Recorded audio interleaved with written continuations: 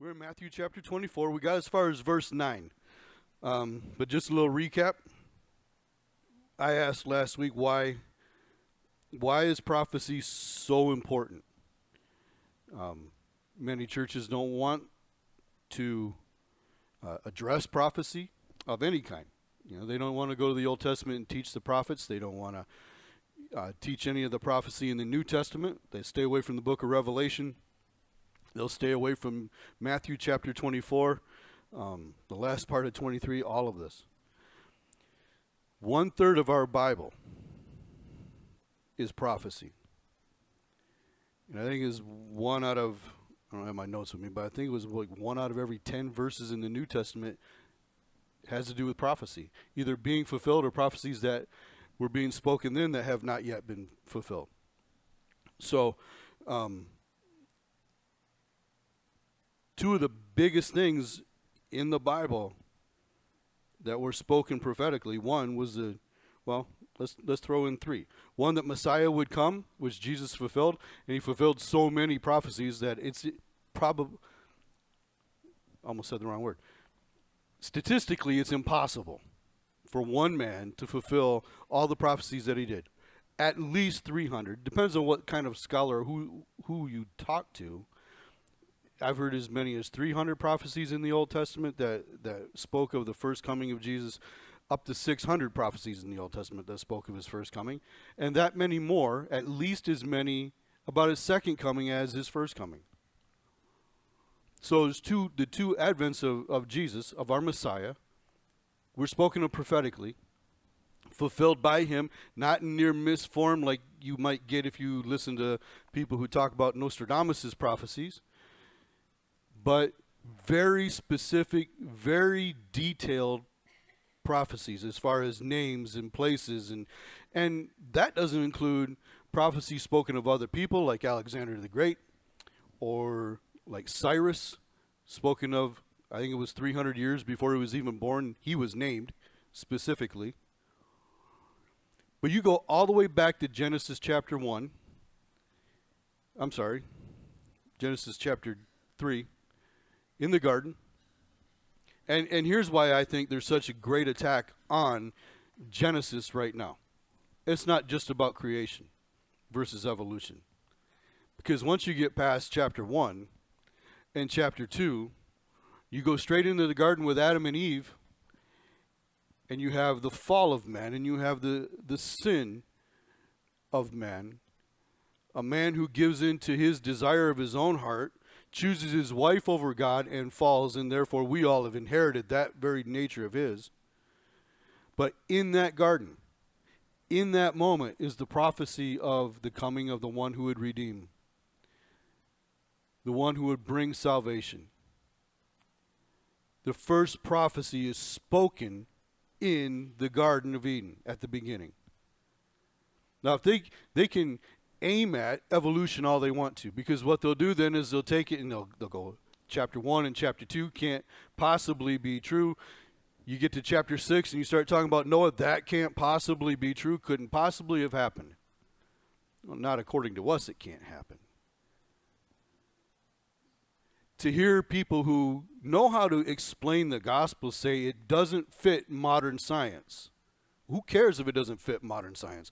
Miracles don't fit modern science, period.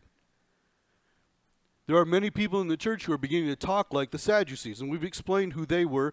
They were the counterpart to the Pharisees in Jesus' time, and the Sadducees didn't believe in anything spiritual. They didn't believe in a resurrection. They didn't believe in angels. They didn't believe in miracles. And we have that in the church, and they're very outspoken right now, and they're attacking Genesis, and they're attacking Revelation. And they are putting doubt out. You even have people like Andy Stanley, who has the second largest church in North America, or maybe it is North America, but in the United States, who brings doubt on Genesis and the creation account. This man has more influence over more people, many more than his father, Charles Stanley, has. And he says he doesn't understand Revelation, so, why? Why go there? All right. I don't know why you get up on Sunday morning then. To attack the inerrancy of the Bible, to say things like the Bible is not and was not, especially not the Old Testament, the building block of Christianity. I'm sorry. Jesus quoted from Deuteronomy over and over and over again. The book he quoted from the most. I think Isaiah is the prophet he quoted from most. I think those are building blocks of our faith. And any man who stands up and rejects that is not speaking on behalf of God. For other very influential pastors to say we need to stay away from prophecy, we need to not be so focused on prophecy, is to say we're not to be focused on a third of our Bible. When you do that, then you can stop calling sin sin. There's no way to hold anybody accountable. You have the likes of Rob Bell who say there's no hell coming after this. There is no judgment. Well, that throws out even more, and especially prophetic word that Jesus talked about here. And you have these people, again, that are saying, well, I only pay attention to the letters in red. I don't listen to Paul. I don't listen to Peter. I don't pay attention to any of that. The problem is Jesus himself, and you can find red letters of Jesus testifying of those two guys and their word in the book of Acts and in a couple other places. So be very wary of anybody who tells you to stay away from prophecy, anybody who is attacking Genesis and Revelation. Be very wary of that. It is false teaching, period. It is leading people astray willfully, period. It is bringing doubt on the Word of God and who Jesus is. He wasn't just a good teacher. If he was just a good teacher, we have nothing to look forward to. Because he taught on the resurrection. And if he taught on the resurrection and we can believe that, how do we not believe on creation? How do we not believe in Adam? How do we not believe in Moses or in Abraham or Isaac or Jacob? It makes it very easy to pull away from Israel being the focus of anything and making it all the focus of the church. What we are defining as the church. And I used to think, this compromise was pretty much mainstream America, and that was it. But England already has churches that are completely empty on Sunday morning because they have nothing left. We are going the way of Europe. Europe has cathedrals all over the place that do not have the Word of God taught in them, if they have anything taught in them. And it's gone beyond America because America, sending out so many missionaries, has taken a false gospel to other nations and promoted the same thing in other places now. And so you'll find the same attitude. You find that, yeah, you can believe in God and you can believe in your idols, and it's all one big happy family. All roads lead to Jesus. All roads lead to God. And they don't. They don't at all. Jesus is very explicit. Jesus is very exclusive. In John 14, when he said, I am the way, I am the truth, I am the life, and nobody comes to the Father except through me. It was very, very exclusive.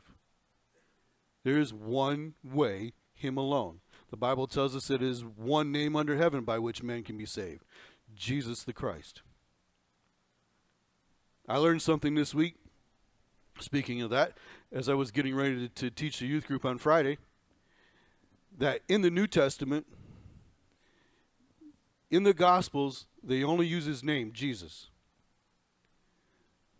But when you get into Acts, you get past the resurrection and the ascension, he is almost always and exclusively has his title attached to his name. The Lord Jesus Christ, Jesus Christ, because he earned that title. He earned those titles as Messiah and Lord and Savior by his death on the cross, by his resurrection from the dead, paying for our sins, and by his ascension into the throne room of God. The only time past the ascension that you see just Jesus, it's referring back to a time of his life before the cross. So every time they're speaking of him in the present tense after the ascension, he always has the Lord, he always has Christ. We need to get back to that. That needs to be in the forefront of our mind.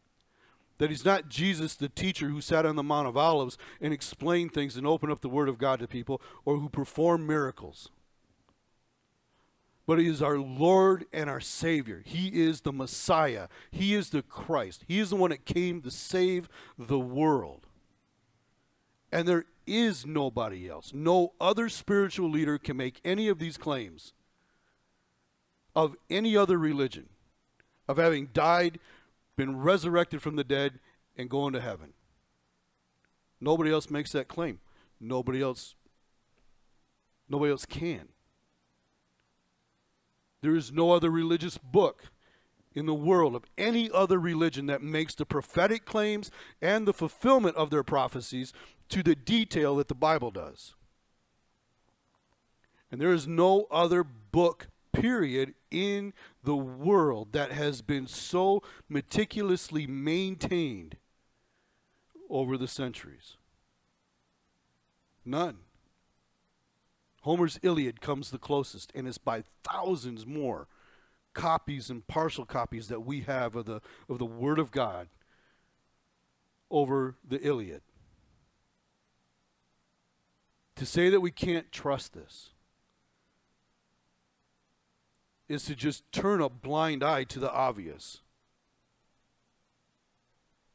It is an absolute refusal to trust in God's Word and to trust in Him. If you don't trust in this, you don't trust in Him. I don't care what Andy Stanley tells you. I don't care what Rob Bell says. Or some of the others. I mean, you could go down a whole long list.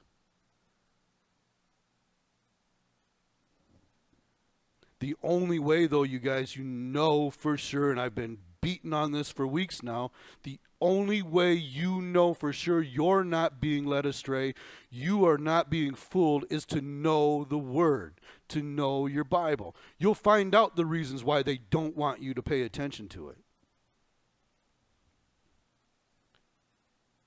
You have to know it, or you don't know Him. You don't know what He wants. You don't know how He speaks into your life. There's a reason why, and I haven't really thought about this very deeply, but a reason why the thief on the cross would look at Him after having berated Him with the other thief. You know, he was put on a cross between two thieves. There's a reason why one eventually was cut to the heart and said, Lord, remember me when you come into your throne. It wasn't just an experience. It wasn't a feeling he had sitting there on the cross. He knew. It had been put into him as a young man. It had been put into him as a kid. And somehow in that last moment, after rejecting it for so long, he can look next to him and recognize his Messiah.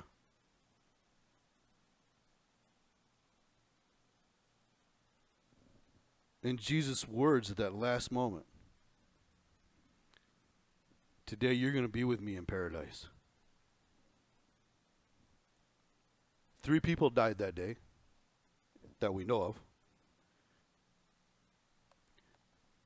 2 ended up together in paradise. 1 ended up in hell, tormented for all of eternity. If you don't like that, then reject hell and accept God.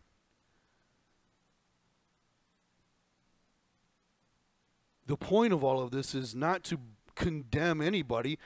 Jesus said the world is already condemned. In John chapter 3, we all know, for God so loved the world that He gave His only Son, that whoever would believe in Him would not perish but have eternal life.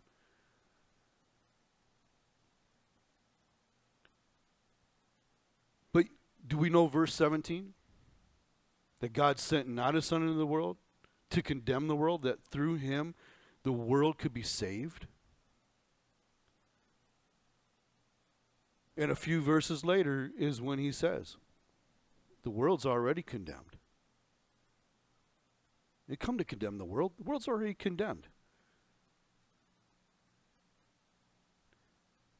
The guilty plea on the world is already there. The decision's been handed down. Death is brought on by sin. The judgment's been made. The carrying out of the sentence has been delayed. We better understand everybody, and if anybody here, anybody watching is not saved, anybody listening in the future, not saved, you are only still here, you are hearing this by the grace of God. You're still experiencing the grace of God whether you're going to accept it or not. And understand you can fully experience it by accepting it, by giving your heart to him, by asking him to forgive you of your sin, recognizing that you need that. And he says, all who come to me, I won't lose any of them. I won't turn anybody away. And that is the only way.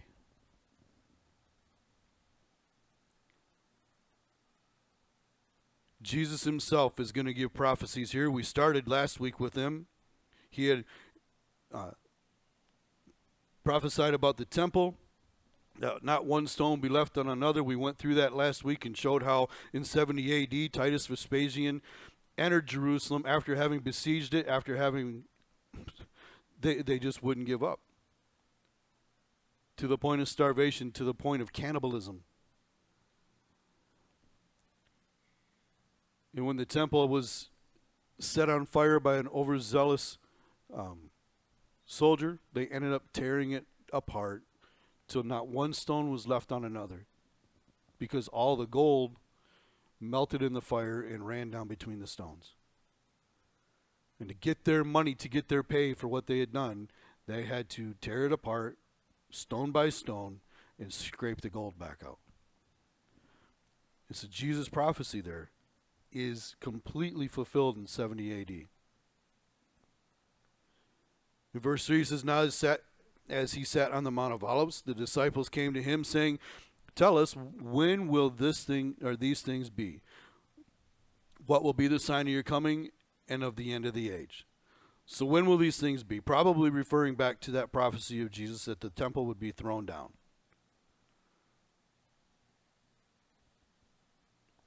But Jesus doesn't answer their questions exactly the way they're thinking. Their mindset is he's getting ready to set up his kingdom. Now, right then. That they're getting ready in their mind for a coronation of the Messiah. And so I don't think they could possibly completely understand the words that he would speak lately, or here, to answer these questions. He says, take heed that no one deceives you, for many will come in my name, saying, I am the Christ, and will deceive many. And you will hear of wars and rumors of wars. See that you are not troubled, for all these things must come to pass, but the end is not. It's not yet. Right? So we're going to hear about things leading up to this, and we went over these again last week. Many will come and deceive you. And there's always been that since the birth of the church. There have always been those who come in and try to deceive. Even Israel, before the birth of the church, there were many prophets who would go to kings and tell them what they wanted to hear. We just went through one on a Wednesday night a couple weeks ago with Ahab. And Jehoshaphat, who should have never had an alliance with him to begin with, has an alliance. He goes to visit. Ahab says, hey, go up to war with me. And he brings in 400 prophets. And they all tell him, yes, go, the Lord's with you. You go and do this. But Jehoshaphat can recognize that none of these speak on behalf of God, of Jehovah. And he says, isn't there one prophet left in Israel? that can speak and does speak about Jehovah. And Ahab's return is, yeah, there's one, and I can't remember his name off the top of my head here, but there's one, but he hates me. He only speaks against me. He doesn't have anything good to say. And Jehoshaphat kind of recoils from that. Don't talk about one who speaks on behalf of God like that. And so they bring this guy in. And he tells him, listen, if you go up, you're going to die. And Ahab looks at Jehoshaphat and says, see, I told you.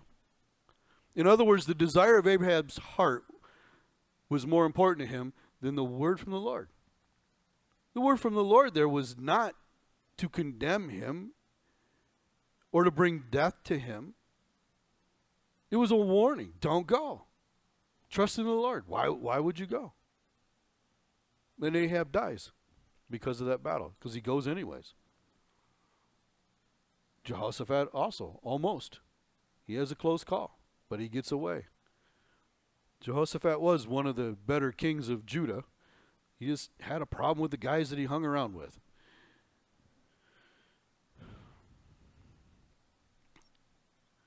We're going to hear of wars. We're going to hear of rumors of war. We see it all the time. We have grown up, most of us, in a time when there either was full-out war or concern about war with other countries in our country. People my age grew up. We were born during the Vietnam War. We grew up during the Cold War. We were always worried about Russia and who was going to push the button first, and it didn't really bring you any peace of mind to know that if they pushed their button, we would push our button and wipe them out too. That really doesn't bring a lot of peace to anybody. And even now we have the ability, both countries have the ability to destroy the entire world. Russia 4 times over and the United States 5 times over. That's not destroy the world if we all fire missiles at each other. That is, one nation can destroy the world 4 times. One nation could destroy all of humanity 5 times. One tube in a Trident submarine carries more firepower than all of the ordnance that was set off in World War II combined. In one tube, including the bombs that were dropped on Hiroshima and Nagasaki. One tube in one of our submarines has more firepower than all of World War II. That's insane. We grow up in a generation where we can, as the Bible says, destroy ourselves. That God has us shorten these days, because if he doesn't, and especially in the tribulation time, if he didn't shorten those days, there would be no flesh left.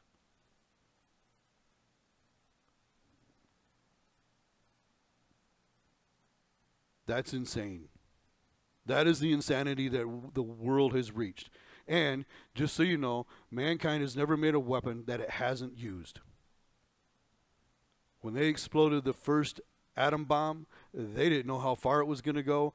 They didn't know all the damage it would do, and they set it off anyways.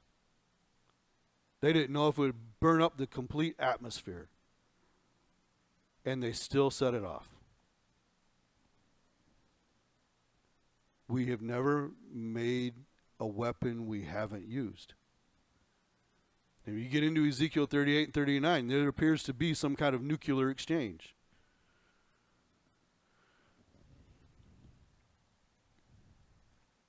You'll see the cleanup of that war.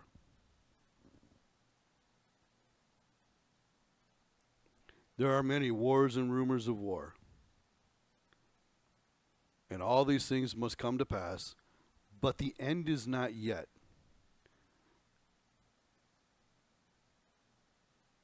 For nation will rise against nation, and the kingdom against kingdom, and there will be famine and pestilence and earthquakes in various places. All of these are the beginning of sorrows.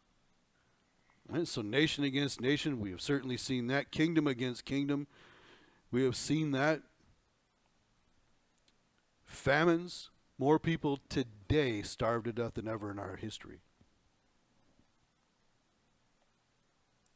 Pestilence, we don't even know all of the different diseases that are alive on the planet Earth right now. We can't deal with the ones that we do know about.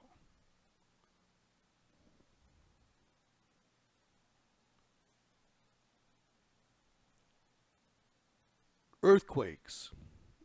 I just looked up today, this morning, and found a YouTube channel that does live earthquake updates. And this report that I just glanced at today was put out 20 hours ago.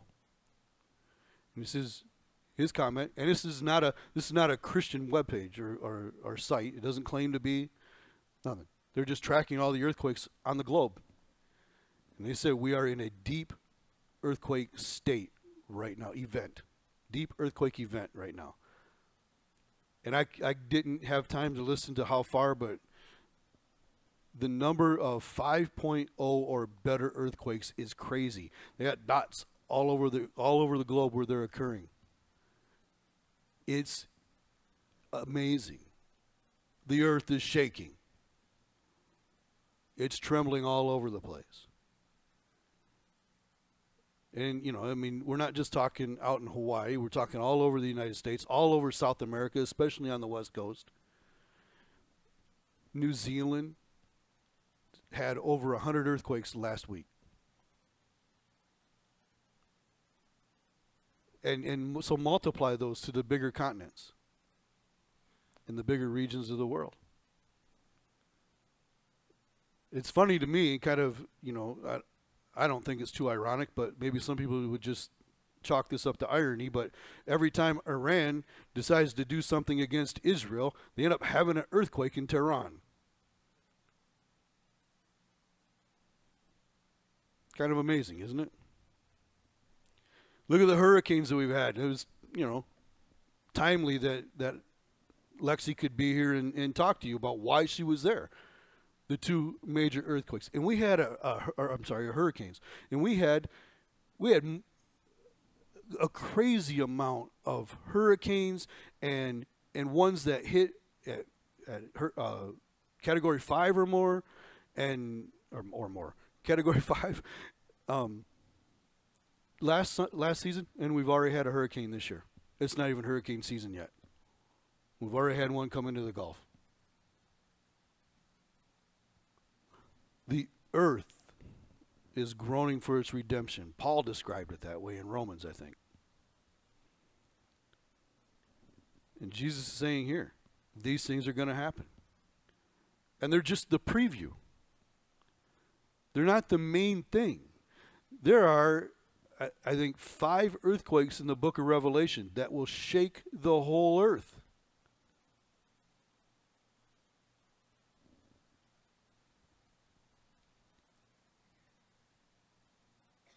All of these are just the beginning of sorrows. They're just the birth pains. Just the beginning of the birth pains, where they increase and then they decrease, and they increase and they decrease. And we talked about this last week, and I've been in with my wife twice when she delivered, and well, I've been in 3 times when she delivered, but the one was a C-section. The other 2, though, were natural birth, and I watched it. They had a monitor that showed. I knew before she did sometimes that the contractions were starting, so I knew to get ready. I knew to get ready. I could even tell her, hey, well, here it comes. That's, you know, not what they want to hear. And then you start the whole coaching thing, breathe, breathe, breathe. Shut up. Okay. All right. You know what? You're the one. You deal with it how you feel fit to deal with it, because it's better than me. So I thought she was going to break my hand on one of them. That was the actual birth, though. So anyhow, I love you. But when you watch the monitor, you see these things begin to run into each other. You know, in the beginning, you see the contractions start and build and then drop off. And then start and build and then drop off. But right before the birth, these contractions begin to run into each other and pile onto each other. And you know, it's time. We're seeing that now. We're seeing Ezekiel 38 and 39 shaping up before our very eyes. The nations coming together that will attack Israel from the north, and Russia and Turkey and Iran. In Sudan, who's pledged their allegiance to it, and they are a part of it. In Libya, and they're a part of it. And you see Saudi Arabia objecting to all of it, and that's their position in that attack in Ezekiel 38 and 39. Other parts of the world saying, you need to leave Israel alone, like ourselves, like our president, like our UN ambassador, saying, leave them alone. How can you condemn them for defending themselves against 50 rockets being fired at them? But the rest of the world does and wants to. And that is talked about in Bible prophecy.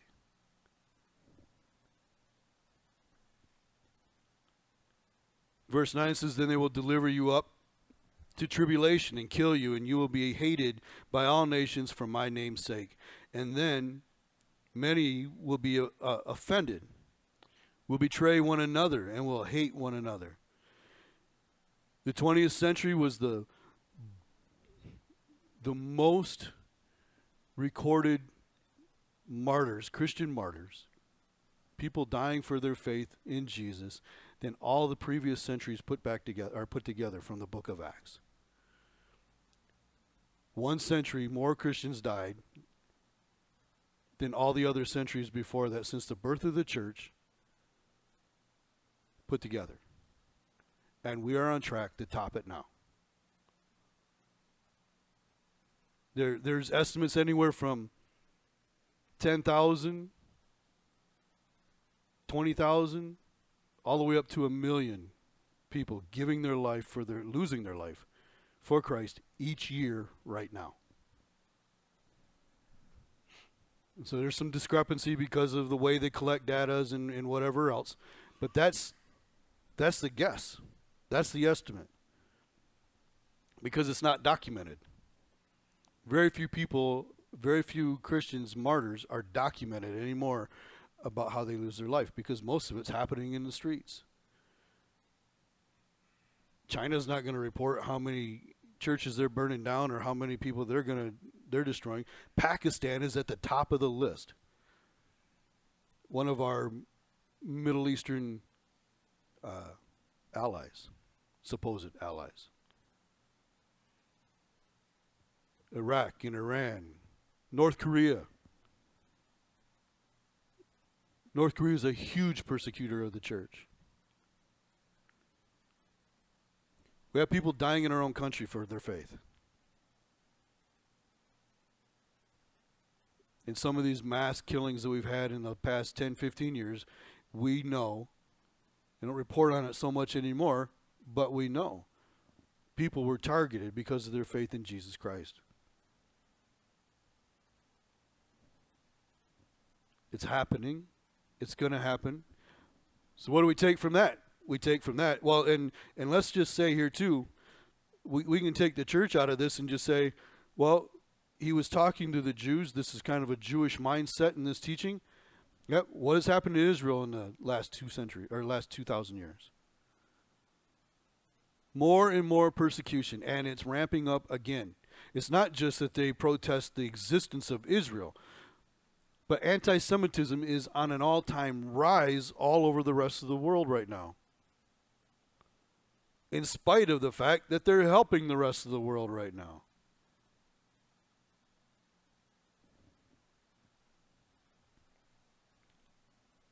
So if you want to take Jesus' words here, apply them to the church and to Israel, and the numbers become astronomical. But it's a warning. This is a warning that this was coming. We shouldn't be surprised. Now, if we look at the church history, what happens every time they're persecuted? They grow. It gets stronger. So even if the statistic that 1 million give their lives every year. We also have the statistic that 81,000 a day give their hearts to the Lord. And even if you want to back both of those numbers off to more conservative levels, it doesn't matter. The church is still growing. And I'm not talking about compromised churches and including them. I'm not talking about other cults and religions that call themselves Christian. I'm talking about the church that believes that Jesus is the only way to the Father, is growing under persecution.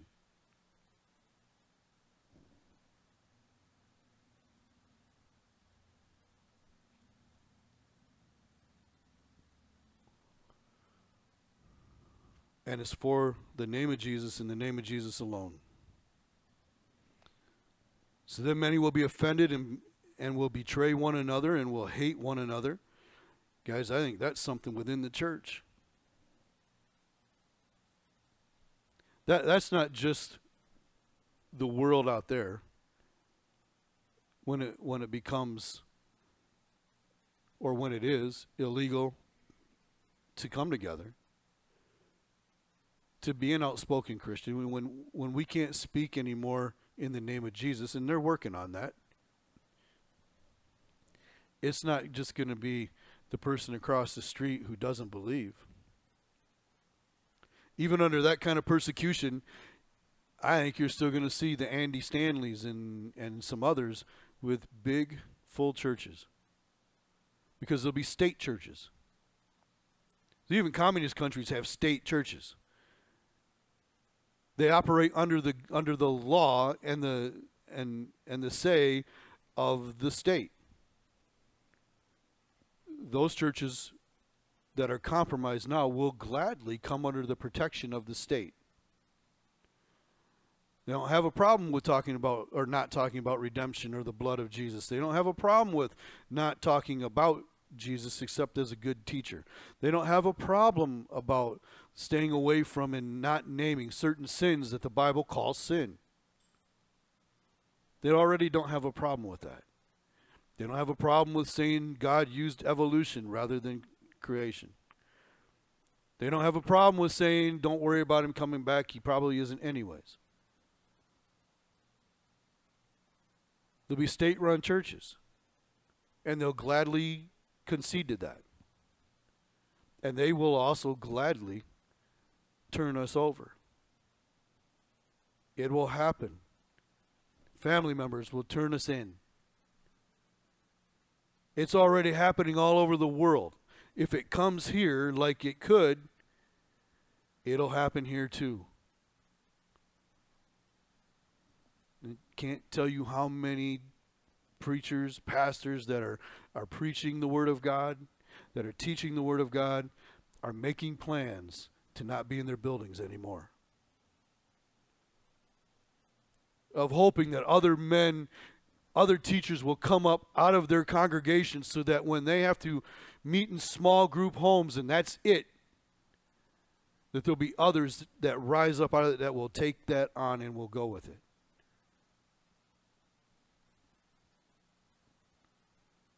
Even in a small church like ours, how big of a vehicle would they have to bring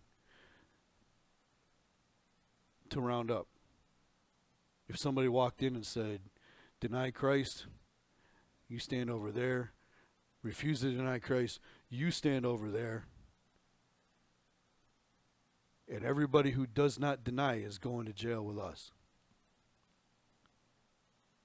How big of a vehicle would it have to be? Just one cruiser for one person? Would it be all of us? Would it be some of us?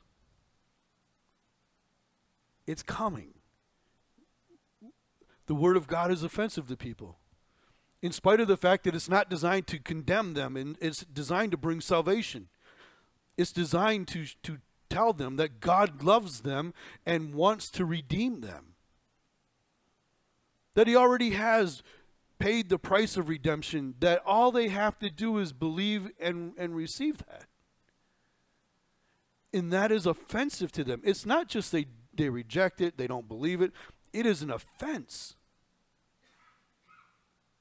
It's here in America. It is an offense. And it's offense to all kinds of people. It's not just an offense to certain religions. It's offense to anybody. And they'll begin to betray. And will hate one another. And guys, we can't fall into that. It's one thing to say that we'll be betrayed by somebody else. It's another thing to say we can't begin to hate those who will betray. We still have to love them. We're still called to do that.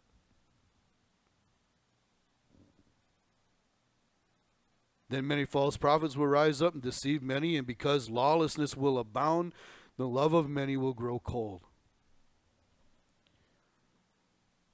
I'm just keeping it here in the United States. You see the lawlessness that abounds. You see how bad it is now. We hear the atrocities that are done to children. It's sickening. This is not just, I'm going to drive as fast as I want to in spite of everybody else. When that happens, that's lawless. But it goes all the way to the sickest, most vile crimes you can imagine. And you know what? You can watch documentaries on things that happened 10 years ago, 20 years ago, 50 years ago. But as you bring it back up to our time, you have to multiply the number of incidences. And even if, and I don't think it's possible, but even if you could say, well, by the growth of population, the percentage of those crimes has stayed the same, the number of incidents still has to increase for the percentage to stay the same. People are walking into schools and malls and restaurants and shooting without remorse, killing people without remorse. They break in, they steal without remorse. Some even claiming to have a right. You know, there's a guy running for office, I want to say it's in Virginia, but I'm not sure now. I can't remember what state he's in. Just saw this yesterday. Flat out, openly claims to be a pedophile. The governor of that state excused or made possible for felons to vote again. So not only can the guy vote, but because he has the right to vote back, now he can run for office. Oh, and that's not even, the claim. That's not the only claim he makes. And I'm not going to get into it anymore because it's pretty disgusting. But openly. He's just open about it. That I can do this. I can treat women like this. He thinks women should just be property, to be used, like a house, like a dog, it's insanity. And he doesn't care. See, here's the thing. He's probably not going to get elected, and he knows it. He just wants to be able to put this stuff out there.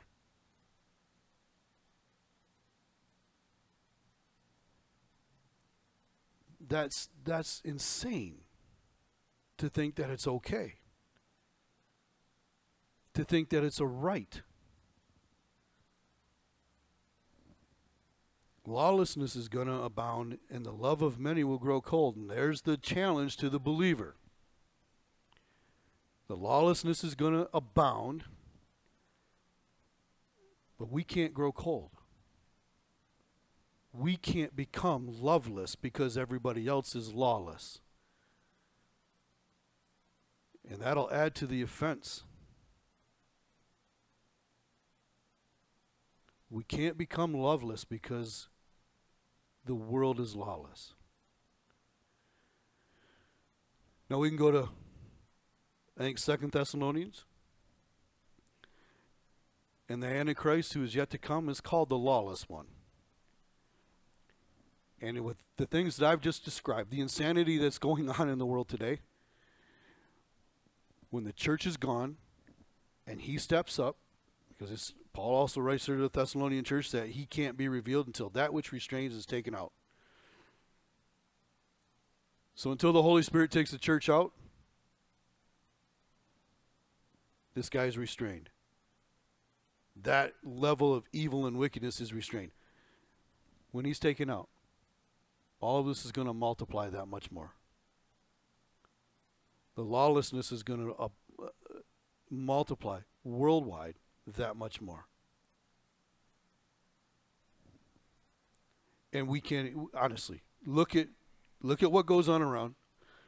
Listen to a news report for one day. Listen to a conservative news feed for one day. And take it to heart. And think about it for one day and how disgusting it makes you feel.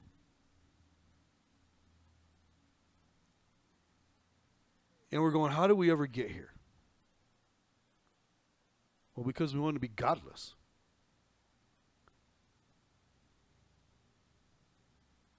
We want God gone. We want him out of our Pledge of Allegiance. We want him off our money. We want him off our buildings. We want him out of our schools.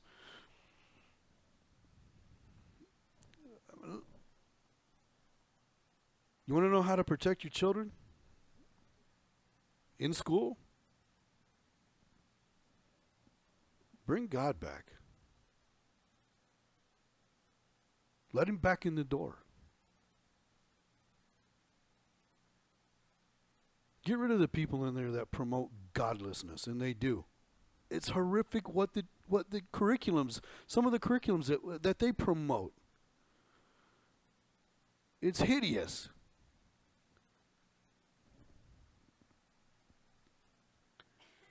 But not being loveless. We can't be loveless. We can't grow cold. But we do have to say something about it. We do have to stand up against what's wrong. We should be speaking out against the things that are wrong. But always attached to it the possibility of the redemption of those who are doing the wrong. We can't look at somebody and say, you are so far gone, God will have nothing to do with you, because you don't know. Now, maybe they have crossed that line, because they certainly can. But that's for God to know what that line is. You and I, like Dave said earlier, we've been called to preach the gospel to every creature. And we have been called to make disciples everywhere we go.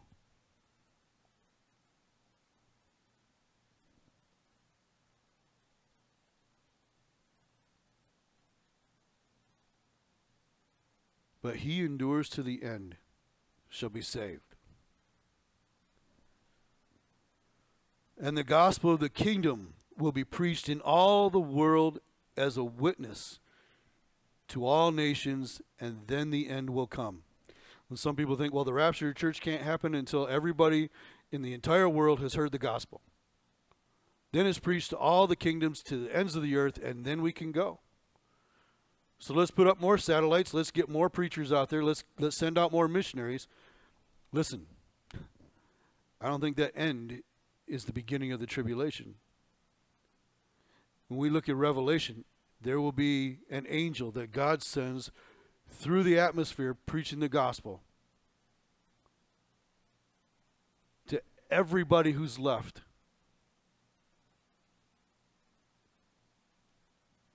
Then the end can come.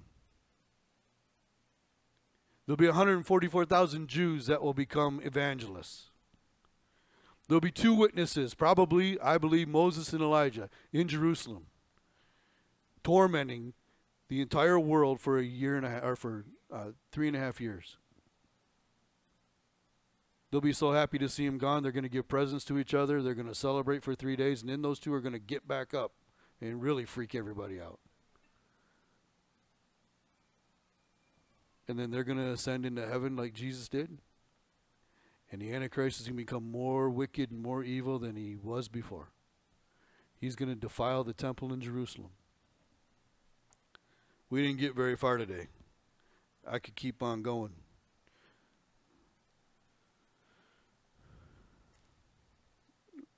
We'll get a little bit farther next week. I'll just say that.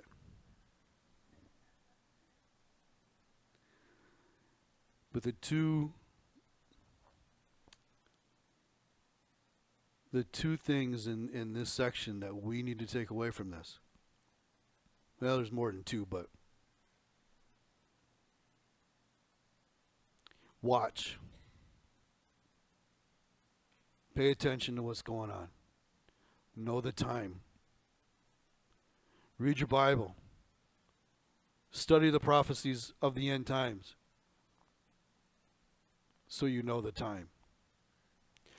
When a brother or sister is having a hard time with loving people, come alongside them. Bear that together. Remind each other, we can't be loveless because everybody else is lawless.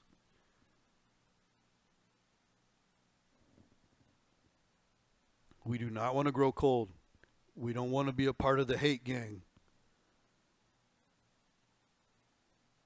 And to the best of our ability, we need to spread the gospel of the kingdom as far as we can.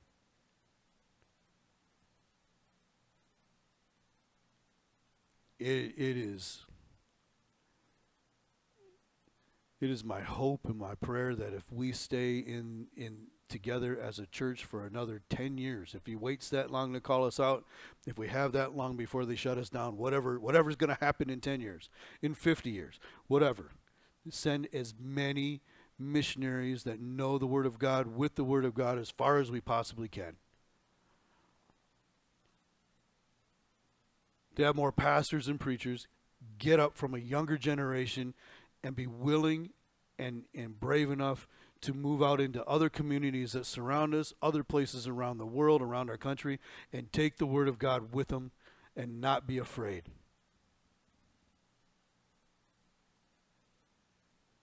That's what I hope we can do. To learn and to express to one another here when we are together the love of Jesus, so that we're encouraged and able to do that by the power of the Holy Spirit when we get outside of this building. To never forget who we belong to never forget he's coming for us again because he said he is. And to his words that he speaks to us over and over again, we are not to be troubled, we are not to be afraid, we are not to be dismayed.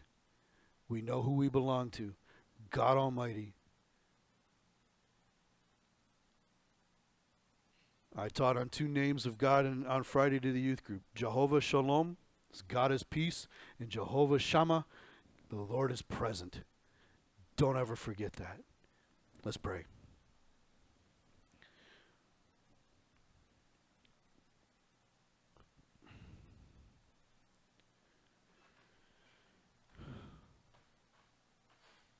Father, we just ask that you would be with your church today, and especially in places where it is illegal for them to be together.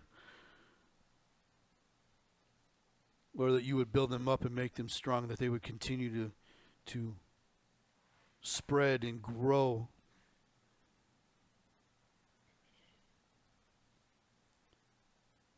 Lord, that they would know what great examples to those of us, or they are to those of us who don't have to live in those conditions. That they would be encouraged knowing that they will see you soon.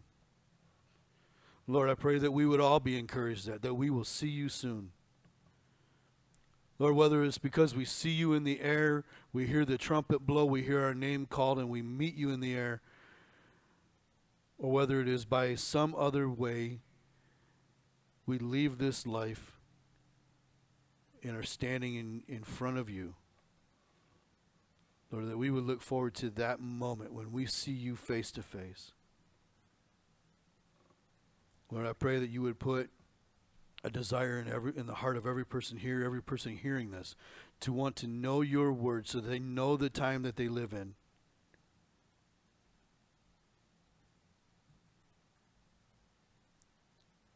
Lord, fill us with your Spirit so our love does not grow cold.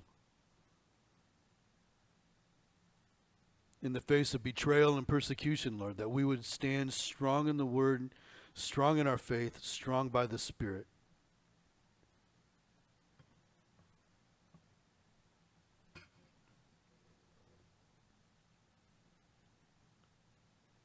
And Lord, if there is any hearing this today that does not know you as their Lord and Savior, I pray today would be the day that they would hear your voice, that they would understand what it means to be redeemed. Lord, they would cry out to you,